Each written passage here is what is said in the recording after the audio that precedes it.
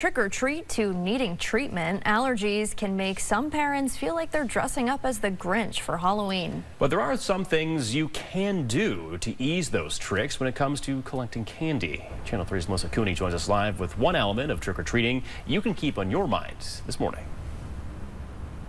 Good morning, Alyssa and John. Halloween is a holiday that's supposed to be fun for children and me, which is why I'm wearing cow ears this morning. That being said, it can be really challenging for children that have allergies because some of the foods they aren't able to eat. I checked in with one family to see how they navigate Halloween with food allergies. For Emma Parody, a severe peanut and tree nut allergy will likely be a lifelong obstacle, something her mom, Lacey, helps with. I always try to be inclusive and go to events with her and bring things that I know she can have or buy extra so that everyone can share what she can have. Emma has outgrown allergies to milk, eggs, soy, sunflower, and sesame seeds, and is in immunotherapy for nut allergies. But with nut-filled candy nearly everywhere you look on Halloween, the duo says the holiday takes extra vigilance. I feel like for a while I had to wear gloves. Yes. I'd have to give up half my bucket of candy because of not even having to check the labels. The family has taken Halloween precautions for Emma's whole life, sometimes wearing gloves and swapping candy out with nut-free options. With food being a huge part of everyday life, Emma is now comfortable with self-advocating and knowing what she can and cannot eat. I ask them to check the labels all the time and stuff. Some allergen-free Halloween items the Parodies gravitate towards include toys like Play-Doh, food like Tootsie Pops, and nut-free cookies. Another fan favorite, Vermont nut-free chocolate.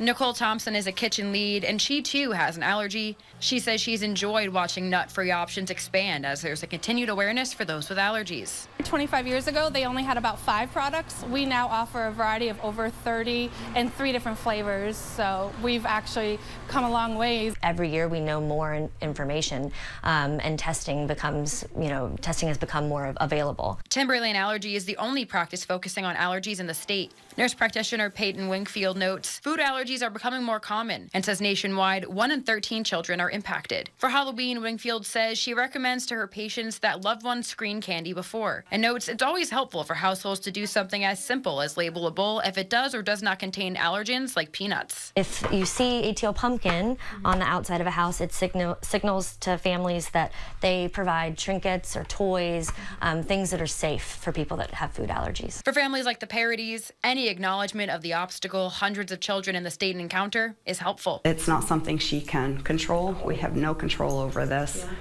And we're just trying to do the best we can to give her a happy, healthy, full life and teach her how to be the best little human being she can possibly be.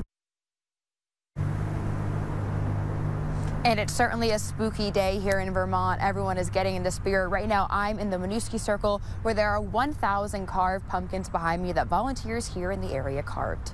Live in Winooski, Melissa Cooney, Channel 3 This Morning.